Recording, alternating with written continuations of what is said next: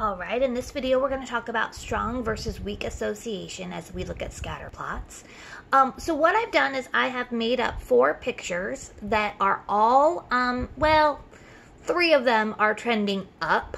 If you watched our last video, the last one really has no trend. But I want to talk about how strong or weak the association is. So association basically means, does it look like a line? Okay, the more it looks like a line, it's strong. As it gets further away from looking like a line, it's called weak. So if I look at this first one, and I know some of you are thinking in algebra classes, like, these dots do not perfectly line up.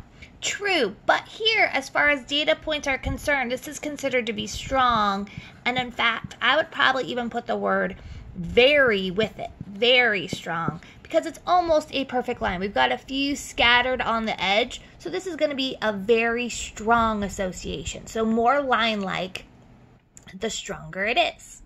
This one you can see is a little bit fatter. In fact, in my notes, I even talk about it kind of being like a fat paintbrush. So here, what happens is we definitely have a line-like shape, but we've got some scattered points, and those scattered points are definitely going to make it a little bit weaker. So here, I would call this strong, and if you're a little bit nervous and you're thinking, man, it doesn't look that strong, we could call this somewhat strong. Okay, somewhat. Okay, so here I have strong being very strong, strong being somewhat, so I have a bit more spread. Okay, here, this brush or splatter is definitely starting to widen. So here we are definitely getting more to the weak case. Okay, this is definitely not looking like a line. This in comparison looks more line-ish, but definitely not as strong as these. So here we would call this weak. And it could just be weak, or you could say somewhat weak. Whereas this one, it's very. This does not look like a line in any shape or form.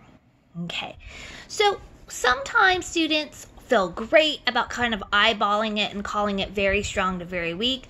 Others get a little bit nervous in this gray area, like, how do you know? How can you decide, Jen? Well, here we're just eyeballing it, but in the next video, we're going to talk about the correlation coefficient.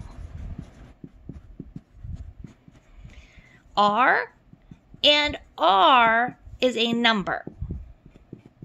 And that number will help us decide whether we're gray or whether we're very strong. So this will help back up how we're making these choices. So hang in there, it's all going to come together.